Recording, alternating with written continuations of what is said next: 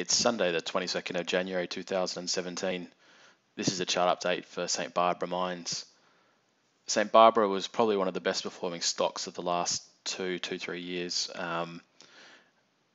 Almost went broke back in 2014.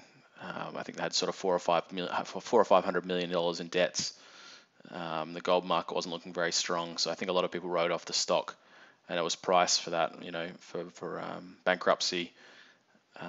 Obviously, since then, the gold market's picked up a little bit. They've been a consistently good operator, particularly in 2015, 2016, with the Australian dollar gold price sort of fluctuating around that 1650 mark. That's enabled them to pay down their debts extremely quickly. I think they sort of repaying almost $30 or $40 million a quarter, and now they're almost debt free. They will be in the next 2 months, I think. They got $40 million in the bank, so obviously that explains this tremendous share price run. What underpins their good cash flow numbers is the good operating performance, particularly at Gwalia, which is a real tier one asset, one of the top 5 mines among sort of the mid-tier companies, I would say. Consistently producing around $800 an ounce Australian for all-in costs, and about 65,000 ounces a quarter. So there's not many better performing mines than that in margin terms in particular.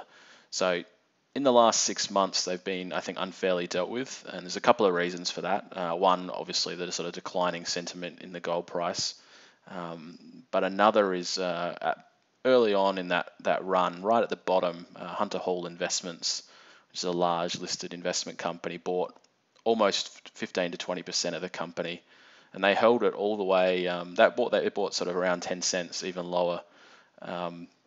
Which you can see was very close to the bottom. I think it bottomed out maybe 7-ish. And they held all the way up until the last 6 months, where they've started selling. And given the size of their holding, it's quite a significant, it can be significant to the share price. And I think that, coupled with the gold price decline, has accentuated this move.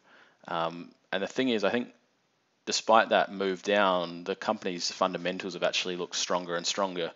And just the other day, they came out with a really good quarterly, beating on costs, beating on production, and the market liked that. And it's been sort of had some decent volume coming in here. You can see a few decent sized bars there, and I'm predicting that this is going to be the sort of the break of this downtrend. One thing here from a fundamental perspective, this is a chart that I prepared, and I've put it on Hot Copper and some of the other threads. The purpose of this was really to show the overvaluation of Silver Lake Resources, which is a company I've talked about a few times in these videos. You can see Silver Lake here is valued in the same sort of realm as Regis and Northern Star, and I don't think that's justified given its single mine risk in particular, and they've got a history of underperformance. Haven't got a lot of reserves. Some of these reserve numbers aren't completely up to date, but Silver Lake are very short reserves. So you can see St. Barbara here is actually quite undervalued relative to those sort of other 300,000 ounce plus producers. So I think there's a good chance Silver Lake, that St. Barbara starts to move up on this chart, sort of into this region here, which I think puts the share price probably a fair value is at least $3. Given their consistent operating performance.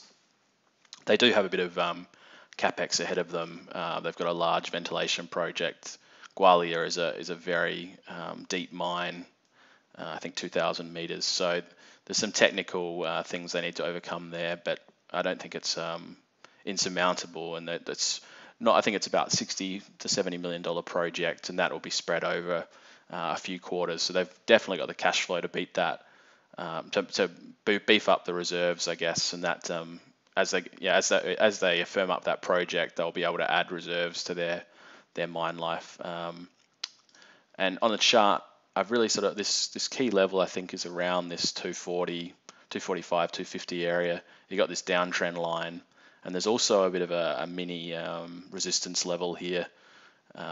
Caused by this gap down, and also it's always funny if you look back on the chart, you tend to see these large volume days that correspond to resistance levels, and one here is back in March 2016, and I think that was probably a rebalancing of the GDXJ ETF or the GDX, can't remember, but that's right on about 245, 250.